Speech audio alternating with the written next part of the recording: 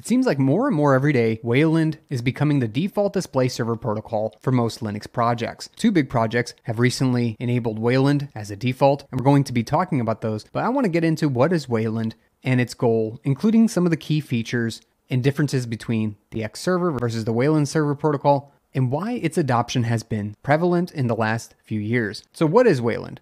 Well, to break it down, Wayland is a display server protocol that's built in C and facilitates the communication between a compositor, which is just a display server, and its clients, so things that connect to that display server, aka things with graphical interfaces, such as web browsers, text editors, terminal emulators, so on and so forth. You can imagine clients being any application or process that needs to communicate with a display server has to talk through a protocol, and that's where you get Wayland and or X. So where does Wayland show up? As of 2020, most Linux distributions support Wayland straight out of the box. So some notable ones here is Fedora, starting with version 25 quite a while ago. From 2016, it uses the Wayland for the default GNOME 3.22 desktop session. X.org is a fallback driver if something does not support Wayland.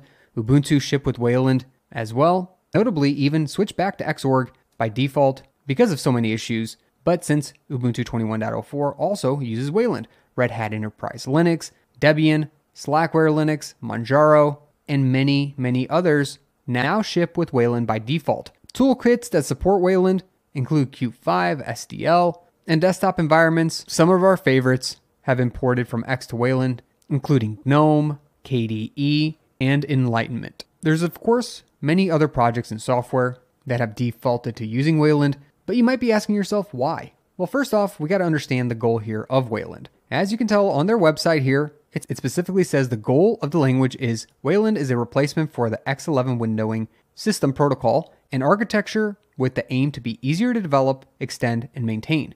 And this is exactly what they've done and why it is so popular. I want to talk about some of those features that Wayland boasts over X11, including things like 1, a simplified architecture. Wayland employs a more straightforward architecture compared to X11's complex client-server model. When using Wayland, the compositor directly manages input and output, reducing latency and even enhancing performance. Another reason is enhanced security. The way Wayland is designed, it helps isolate applications from one another. That way, it mitigates the risk of unauthorized access between applications. Another big deal is 3, it has modern features. So with modern graphics technologies and user interfaces, we get better support for things like high DPI displays, smoother animations. We gain more configurations, including extra desktops and embedded systems. These are all fantastic modern features that Wayland helps boast. And one other mention I want to make is number 4, which is an active community, which is perhaps the most important. Unlike X11,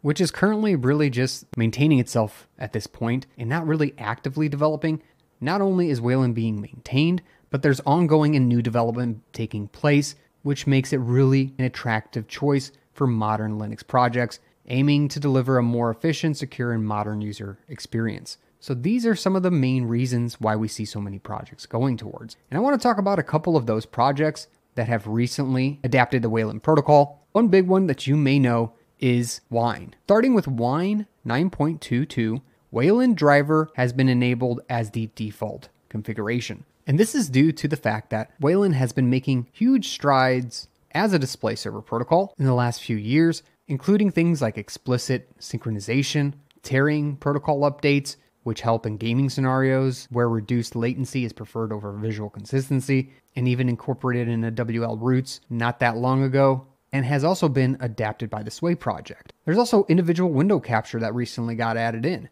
which we're going to talk about. But with all this collaboration in the Wayland community, and that's why it's important that it got added into Wine as a default driver, although it will come with some compatibility challenges. You can imagine legacy applications, older applications, including games that were optimized for X11 might not work perfectly under Wayland. That's why you have projects like X-Wayland. But at the same token, Wayland introduces a different rendering pipeline compared to X11, which can help improve performance in some cases, but we get stricter input handling, and Wine choosing Wayland as a default signals a forward-looking approach for the project, as it is one of the biggest projects in Linux. And in other big recent news, the newest release of Raspberry Pi OS has seen a new Wayland compositor as well. It's called LabWC. And the way that they phrased it, they said, "Today we are releasing a new version of Raspberry Pi OS. This version includes a significant change, albeit one we hope most people won't even notice. So we thought we'd better tell you about it to make sure you do."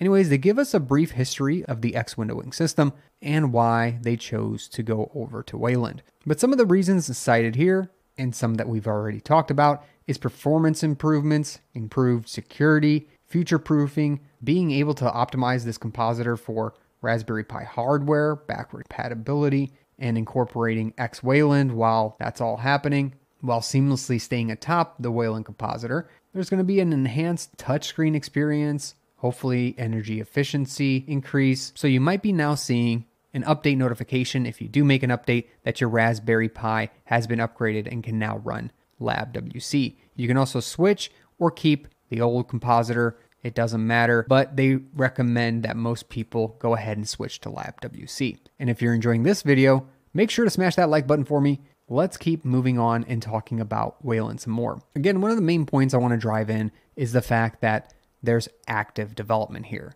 They're constantly adding new protocols, working on updates and improvements. For example, here, recently an improvement to the Wayland protocol by adding the XDG top level icon to allow Windows to set dedicated icons. AKA, you can see in here, these varying apps have different icons depending on what they are. This looks like some PCB software, a different type of PCB software, but you get it. Small improvements, but nonetheless, they are improvements to give us a more modern display server. We continue on to another one. For example, an extension image capture source V1 and extension image copy capture V1. This is a new screen copy protocol which improves the unstable version.